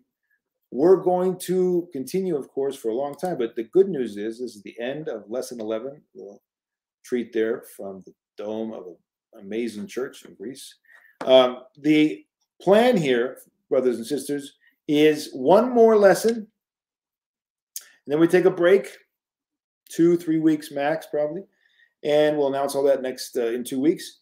And during that time period, we're going to be working on a lot of different projects, and all for your benefit. We got books coming out, and we've got conferences that we're trying to finally get launched.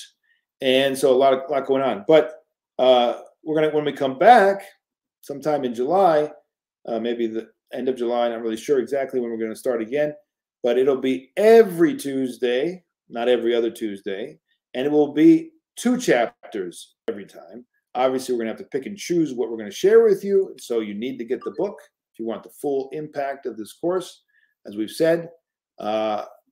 So we need to start reading the book. If we don't have it, we need to get it and start reading it. But we're going to cover more ground every time. Now, this lecture was an hour and 46 minutes. My guess is that trying to cover 2 chapters will probably lead us into over 2-hour lecture, which can be really tiresome for some. I'm not something I really desire to do, but I want to cover the material. But we have to choose, obviously, and hopefully in this way we'll get through the 5 volumes, through the Book of Revelation in double the time. Well, actually triple the time than we have in the last 11 weeks. We started off this way. I think it was beneficial. We did it in such a way that people can ease into it. They can get the foundation laid properly. We're going to spend more time on each verse and each lesson. But then we're going to speed it up now, and we're going to do it in this way. And then the Orthodox Heers Extended podcast will go to Thursdays every other week with our question and answer. So we'll do Thursday Orthodox Heers podcast. Next week, question and answer. Next Thursday, Orthodox Heers podcast. And that way we can get ahead on the Book of Revelation, still do the podcast every other week, and still have our question and answer sessions every Thursday. And of course, we'll be taking your questions every Tuesday and Thursday in this lesson and in the Orthodox Heers podcast. So I think we're going to have you covered for your questions. We're going to be able to answer them. And you can always, of course, reach out to us in Patreon and send us, questions, and we will hopefully be able to get there for you. All right. So let's open it up to some questions. I think I just saw a question fly by. Oh, there it is. Yeah. All right. Gregory has a question. How do we in the world practice voluntary poverty? To what degree? The widow gave all she had, her whole means of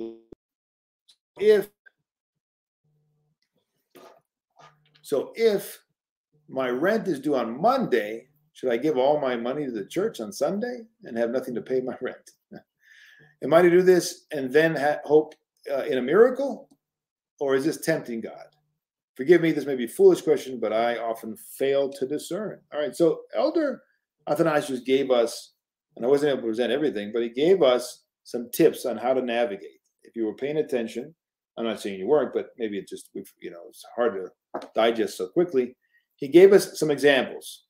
So he qualified some things. And let me get those, at least one of those references in front of me again. So for instance, he says, in theological dimension number 3, that voluntary poverty establishes dependence on Christ at each moment. And the self-confidence and self-dependence are forms of idolatry. And then he says, of course, we're not talking about Social Security or some provisions that are necessary to cure involuntary poverty.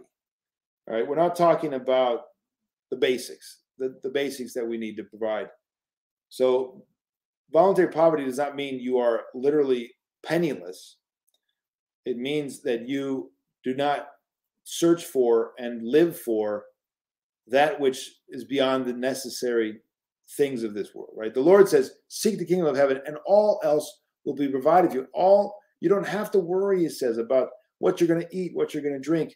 The Lord will provide for you. If you seek the kingdom of God, if you seek to live according to his commandments, you don't you're not double-minded. You're not, lying to yourself and presenting yourself as really faithful, but inside you have all these doubts and, if I do that, is he really to provide?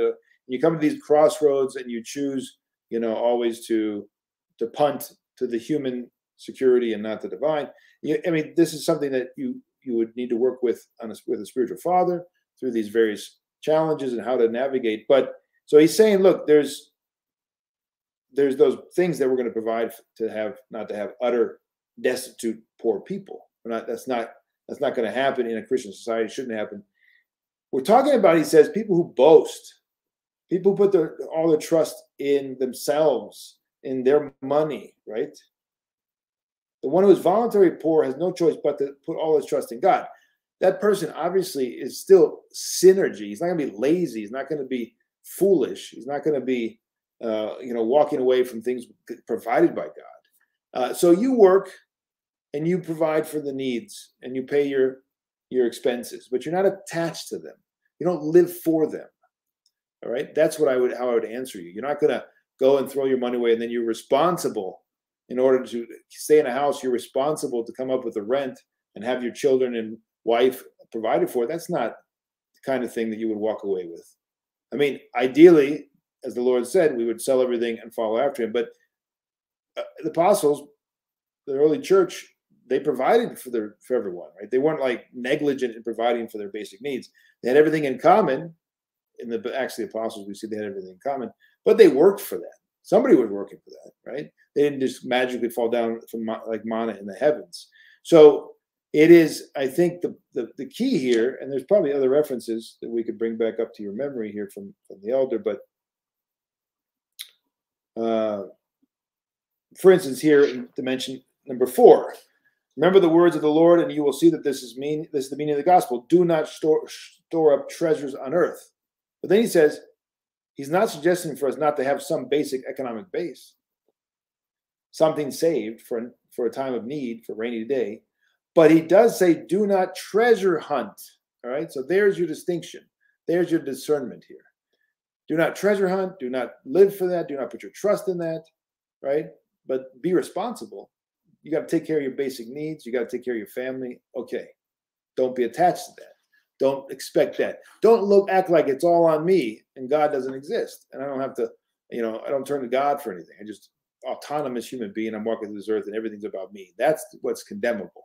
Because you're putting all your heart in things of this world. I think I answered your question. Let's see again.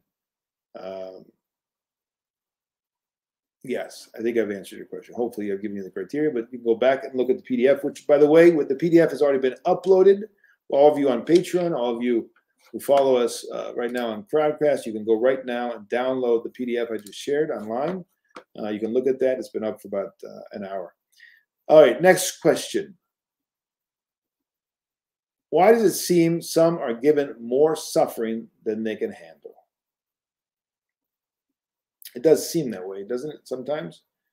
The question is, are they turning to Christ? Because obviously, we can't handle anything without Christ. And so if it seems like they can't handle it, it may be that they're turning away from dependence on Christ. And that's what's missing. So all of this is a pedagogy to bring us to Christ. So if we encounter these things, the suffering you're talking about, the challenges, and we understand that everything is in the providence of God, everything's pedagogical, everything's for our salvation, then we're not going to be overwhelmed by anything, but we're going to trust God as a good pedagogue, as one who's overseeing us, that he's not going to allow this thing to destroy us or overcome us. If it does seem like that, it's because we're not trusting him. We're not turning to him. We don't feel his providence and his care. We're filled with anxiety and all the rest. And that's a choice we make, right? It is, yes, people who fall into that, it becomes a habit, it becomes a way of life. They're constantly complaining or whatever. Yes, but they can always turn. We're free to always turn and say, help me, save me. I'm sinking. I'm trusting myself and I'm falling. Please save me. Like in so many examples in scripture and in church history. Somebody's asking me to, and I was intending to do that, but it's always hard to find the right spot, to say a few words about Frank Atwood, now great schema monk Ephraim. So if you've been following our podcast back to last summer, you'll remember that I did a Orthodox podcast, Ethos podcast, on the case of Frank Atwood, who is his name in the church is Anthony. And he was on death row, still is death row, for murder, which he did not commit. And there's much evidence to show that he did not commit that. Unfortunately, that's not been entertained. There have been many, many petitions and legal maneuvers to try to get the court to reconsider. And there was a great struggle here the last 6 months, year, to avert the execution. Unfortunately, tomorrow morning, 10 a.m. Arizona time, the schedule is for him to be executed. And he has been tonsured yesterday, I think, into the great schema. In other words, he became a monk at the end of his life. And everyone, he's not far from us here. He's in the prison here next to Florence, Arizona, in Florence, Arizona. And it's been, for this community here all around Florence, it's been a very tragic and intense time because of, attempts, many attempts and many prayers, many petitions to avert this crime, essentially, that's going to be happening tomorrow. And tomorrow there'll be a lot of prayers offered around 10 a.m. Supplication service here is going to be offered that he make it to the end as a faithful man in Christ. He wrote a really very impressive last goodbye to everyone. Talks about the various spiritual issues that he was facing, and of course the upcoming execution. A very moving. It's been interesting to see several hierarchs in Greece who he came to know through correspondence. They've been coming out and writing a variety of things and posting things and asking people to pray for him. So anyway, that is the case. That's what's happening right now. So all of you who are listening tonight, remember him in your prayers tonight. Remember him in your prayers tomorrow at 10 a.m. That he might be patient and faithful to the end, and that God would give him a good paradise. I would say that it is undoubtedly, if God allows it to happen, it's undoubtedly for his salvation that it is happening. That he is going to, anyone who is suffering a grave injustice to the point they're going to execute you. Now, he would be the first to say that he had got involved in a lot of bad things when he was a young man and all the rest. And he feels that this is a way to recompense that. He's suffering and he's going to be executed unjustly for this crime, although he did unfortunately fall into other bad and criminal acts. So it's kind of the cross and the redemption in God that he's gone through this for years and years and years, this injustice, and now he will find his life taken from him. God's going to allow this, so it's going to be for salvation. And anybody who suffers in this world, is treated unjustly in this world, they have great hope in the mercy of God. They have great hope, like we just said, Lazarus and the rich man, right? So Lazarus suffered, people were indignant, they treated him unjustly, and he was in paradise. Or the rich man who had it all went to hell. So we hope in God. We have many examples like that in church history where those who suffered and were unjustly treated in this world, as many saints were, they have confidence before the throne. Their sins are washed away because of the injustice in many ways. All right, so we've said that. Let's go on. How can we do voluntary poverty while raising a family? So we just kind of explained how that's nuanced. Francisco Campana just talked and answered Gregory. We gave some examples of how to navigate that. You're going to have to provide for your family. That's a virtue. That's not becoming rich. Voluntary poverty means we don't seek after to get rich. We don't live for being rich. We forego that. We live just according to the needs and the means. And we strip ourselves of this love of money and this desire to be attached to things. And all those 7 theological dimensions, if you look at them again, get the PDF or go back to the video, you'll see he's describing, he's illustrating essentially the virtues that come from seeking this poverty. Now, when we say poverty, we don't mean no money whatsoever. All right. Poverty, you have something to live by, but you don't seek to get rich. You don't make it your goal that I'm going to work and build up a big sum of money. I'm going to invest it, and I'm going to do this with that. I'm going to do that with that. It doesn't become like something you think about night and day. You say, I need to work, and God will provide. And it doesn't mean you don't make money or make even a lot of money, but you don't live for that, right? And then when you have beyond your means, you provide it to others. And that's how you save your soul. And you don't become attached to the money, but you live for Christ. And you say, this money, which God has given me, let's say, I don't know, let's say somebody needs, in this day and age, with 5 kids, they would need at least, like 70, 80, 90, $100,000 to live by, at least. I mean, depends where you are. If you're in California, New York, it could be more.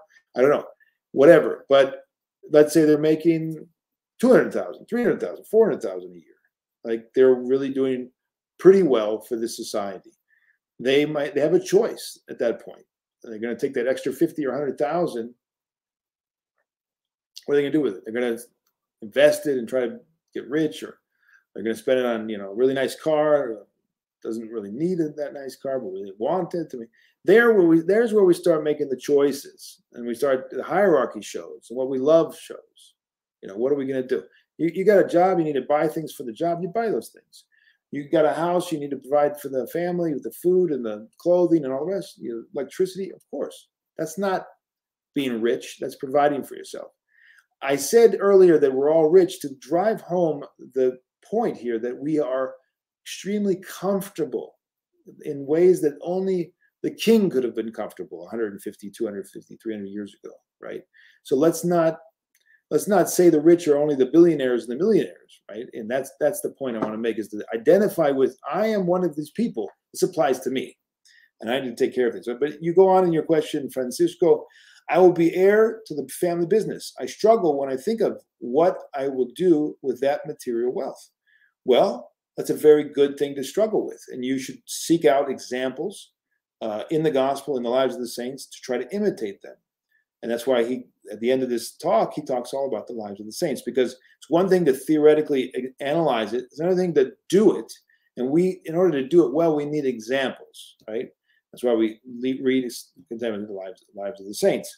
But think of your family business as a stewardship, as a diacono, you're like a deacon, you're a minister, you're a steward of this. And don't identify with it as mine, as I'm going to build it, I'm going to get wealthy. I mean, live for the kingdom and see this as a passing job, as a passing service, as a stewardship, and don't identify it, and don't lust after it, and don't say, I'm going to build it up, I'm going to make it, I'm going to make it into the best and the biggest, and that whole thing will consume you and your life, and you'll never make progress in the spiritual life. You're not going to be living for the eternal life. And so you've got to keep it at bay. You've got to say, what do I need to do with this to provide for my family? What do I need to do with this to keep it afloat and make it, successful? And all the excesses that happen, that should be a sign that something's wrong. And of course, as Christians, we're always, from the very beginning, in the Acts of the Apostles, of course, we have 100%, not 10%, not a tithing, 100%. That's the model. That's the standard for us. That's why this whole question of voluntary poverty, right? So that's what happens in the monasteries. People give up everything, and it's all common, and it's run by the abbot and the fathers, et cetera, et cetera. Now, you have a family. Your family is like the little monastic community. You're in charge of providing for the monastic community. So in a similar way, you're looking to serve and have this family and this little monastery, house monastery, to provide for it, so it can save the souls, right? It can serve its function.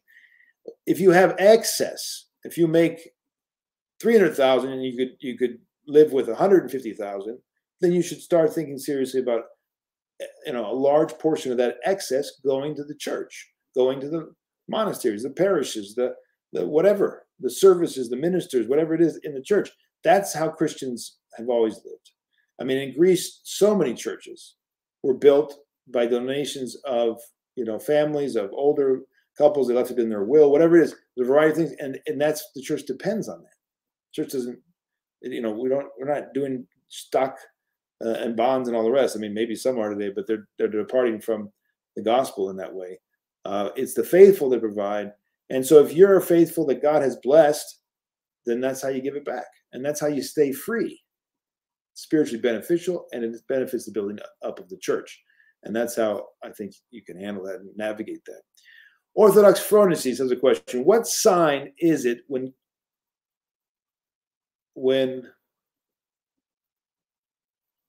what sign is it when one of your priests, I don't know, can't read that, is constantly mentioning stories that are hearsay, try to persuade you to avoid other priests' positions, persuade you to avoid a canonical monastery?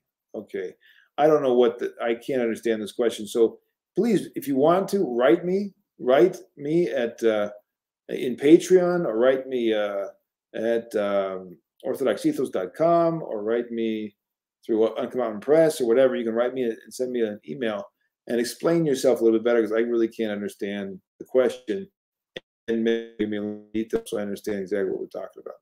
All right, thank you for the question, but that's how I can deal with it. Napalm Platypus, thank you very much, interesting name. How should we approach tithing in the context of this? I'm not sure what you mean. How should you approach it? Tithing is the Old Testament standard, and unfortunately, some of the best parishes today in terms of giving are those that practice this Old Testament standard, which is 10%, right? In the New Testament, the 10% is no longer in effect. I mean, it's not the chosen path, right? It's the ideal, again, is the Acts of the Apostles, which is not 10%. Do you remember what happened to the couple that came to Peter and kept money back? They dropped dead. All right, so that was a message from the Lord that here now in the New Testament we have higher standards. You know, he says, and you've heard not to commit adultery. I tell you, not even lust in your heart, right? You heard an eye for an eye, tooth for tooth. I tell you to forgive your enemies. So the standard with the covenant of our Lord and Savior Jesus Christ is to take us to another level of total commitment. So tithing would be the minimum, right? You would say, oh, tithing. I think the best thing is not to get into kind of, not to think of what your right hand is doing with the left, right? If you're constantly thinking, well, now I'm giving this and I'm giving that, and well, I've already given my money. I'm not going to give this now. You get into that whole mentality, you're still kind of not letting go, right? Try to say, I'm going to give whatever I can and whatever is necessary, instead of saying, I'm only going to give this much. And then, I'm not saying that's bad. It's much better than not giving anything. But there is a higher standard in the New Testament. Dom has a question. Is it wrong to bet on a lotto or go to a casino? Is that seeking riches? I do not know of any example in any time, ancient or modern, of any saint who saw lotto, casino as something that should be done for an Orthodox Christian. Obviously, it is a poor and use of funds. It is at least a gamble, if not a total waste. It is delusional. It could lead delusional in the sense that people get into these minds, says, well, I'm just gonna one more, and then I'm gonna win the jackpot. So it's very bad temptation. People become gamblers. They lose their houses and their family, and they go broke. And there's many cases of people who have ruined their life by going to casinos and playing lotto. They become obsessed with it. So I would say for many reasons, it is not the way of a Christian. It's not honorable money. It's missing the mark. It's not what we should be doing. There's something to be said for earning your salary, your money, with your sweat and your effort and your hard work, and then those funds are honorable funds. If you're going to a casino trying to get money in a quick, easy way with no pain, or whatever, however you want to describe that, that's not honorable. It's not an imitation of the saints. That I don't see any justification for it. I don't think it's virtuous. I don't think it's going to lead anywhere. It could lead to very bad consequences. So no, I don't think that you can say this is in the spirit of what we just talked about. Trench. A few researchers, Panagiotis Toulatos, Konstantinos Plevris, and a Russian theology professor said Christ was Greek, which would correct many issues. Correct many issues in the church. Why would that correct many issues in the church? I think it's absurd and laughable that somebody who calls himself a Russian theology professor would say that Christ was Greek when he was the Messiah of the Jews. I don't know what to say. And there's so many references to him being one of the Hebrews born in the line of David. What are they talking about? He was a Greek. He would have been, if he was a Greek at the time, he would not have been a Jew. He would not have been the Messiah that they're waiting for. He wouldn't have fulfilled the prophecies. So that's unbelievable. There are Orthodox Christians who believe he was a Greek. I would have to hear their arguments, of course, before I could say definitively where they're wrong. But I think it's comical that people think that he's a Greek. I don't know why, and whoever said that among the church fathers. Do we have church fathers saying he was a Greek? I don't know of any. So strange to me. Strange to hear that. Don't know what to say. All right, over here in Crowdcast, 1 or 2 more questions, 3, and then we're going to head over. We're going to head out and see you on Thursday for our question and answer session. First question. There are billions of people on the planet. If Satan is not omnipresent, how is he able to tempt so many people seemingly at one time? Is it most of the demons who do this work for him? Why then do we say it's the devil who does the tempting? How does he visit so many people? All right, so he is just one fallen angel, but he took many with him in his fall. And we're talking many. I don't know if there's a number recorded anywhere, but the angels in the hundreds of thousands, and so, but it's not that they are there tempting everyone every time.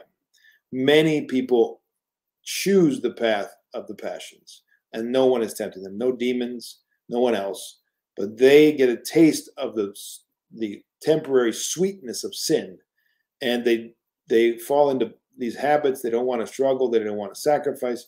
And then they start to live for the ego. And none of that has to be demonically inspired. It could be people who just choose. So many times, my guess is you're thinking that demons have to, every time somebody falls into some temptation, there's a demon. That's not the case. There doesn't have to be a demonic presence every single time people fall into sin. Many times we blame the demons, but it's all our doing. So, but it certainly is not just the devil. The devil is just one of the fallen angels. But again, I think a lot of that is our own doing, right? It's all really, the demons can only knock. They can only suggest. They cannot force. We have to choose sin. And we do. I mean, when we fall into sin, it's our choice.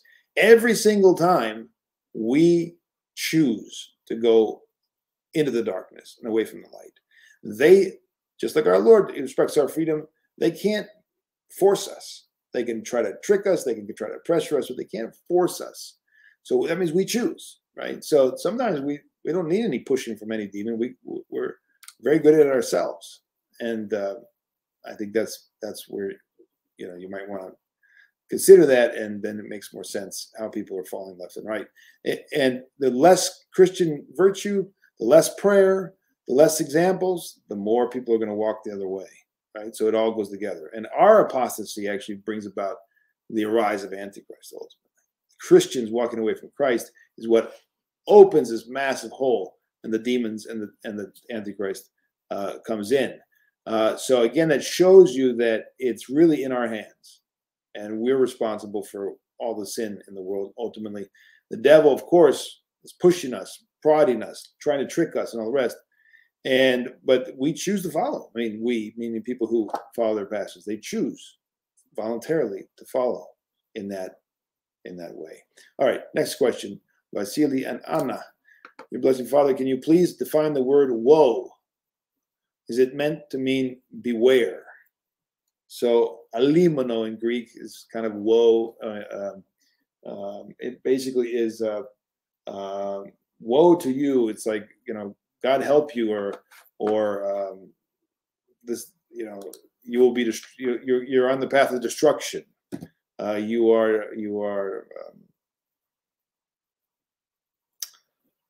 I don't know another word exactly like woe, but it's basically, I guess, beware is one way to say that. I can live with that.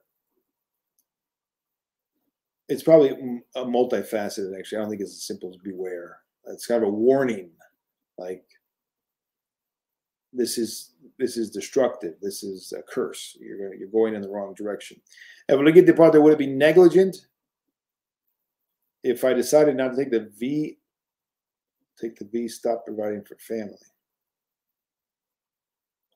Your question is not complete. I need much more complete. It's hard for me to understand what you're asking. Would it be negligent to not provide for the family because I didn't take the V? I think that's exactly the crossroads that somebody is one of the examples of today's crossroads, where you have to trust in God and not walk against him. Obviously, that's not going to be negligent. It's going to be fulfilling the will of God and being faithful. So many people have, not many, but a sizable amount of people at least have reached out to me over the last 2 years and said, I refused. I walked away from my job. God took care of it. I've heard many of these stories. I was able to get a better job. I moved down to so-and-so, and I met my future husband. I got one person like that.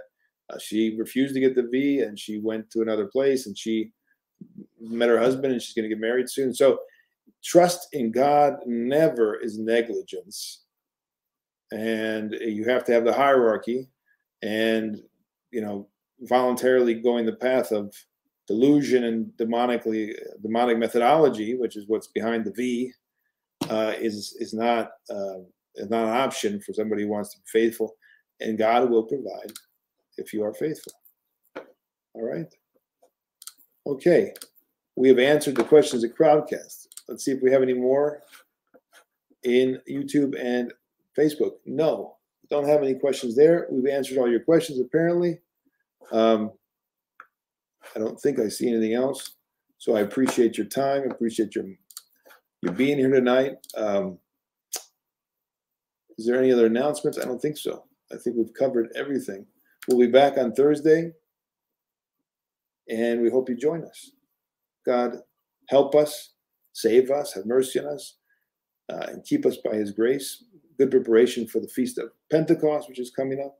We have Soul Saturday. Bring all of your koliva and the names of your loved ones who reposed to the church on Friday night and Saturday morning. And then you have the Feast of Pentecost. In some places, we have the Feast of the Holy Spirit on Monday. And then all of next week, we are not fasting. It's a fast-free week after Pentecost. And then we'll be coming back next Tuesday with our next Orthodox Extended podcast. Haven't decided what we're going to do it on yet, but we will announce that shortly, a couple days. And then in 2 weeks from today, we will be finishing up this part of our lecture series on Book of Revelation. And then after that, we'll be taking a break for several weeks. So join us for that, and we'll announce the new start date in July, and we'll give you more details about how we're going to approach the book and how much, what pace we're going to keep. Yeah, God bless you. Thank you. And we'll see you on Thursday, God willing. We'll chant the Troparion to the Holy Cross, and then we'll sign out. God bless.